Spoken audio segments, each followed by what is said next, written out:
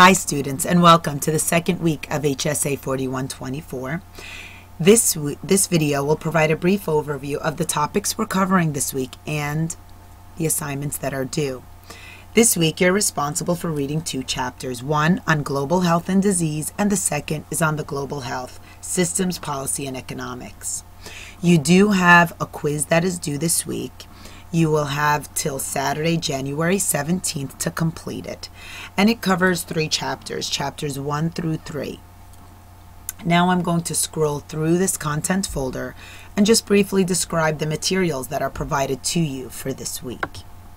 First, we have our Quiz 1 link. You click on this quiz in order to complete your quiz, and of course, always remember to click on the Submit button after you've answered the questions.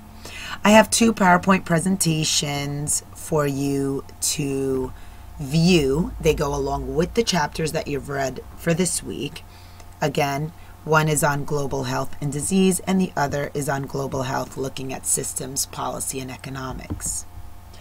There's also two excerpts that I would like you to read. One is on disease management, and the other is on globalization of health systems. Now I'm going to go through the videos that I have for you to view for this week. The first is on global disease detectives in Kibera, Nairobi, Kenya. And this video is very interesting to watch because it highlights the importance of maintaining surveillance indicators to prevent the spread of infectious diseases, of course, on a global level. So be sure to watch it.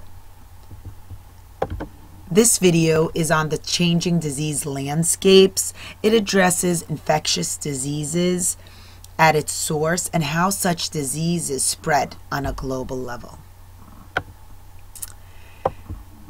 This video provides you with a medical animation on the stages of HIV, the human immunodeficiency virus. And this video that I have for you to watch touches on the top 10 leading causes of death.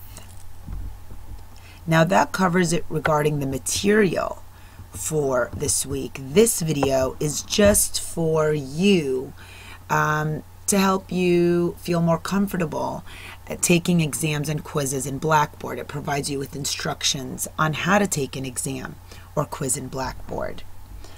And last but not least, we have our weekly checklist. Be sure that you've completed everything on this list before going to the following week.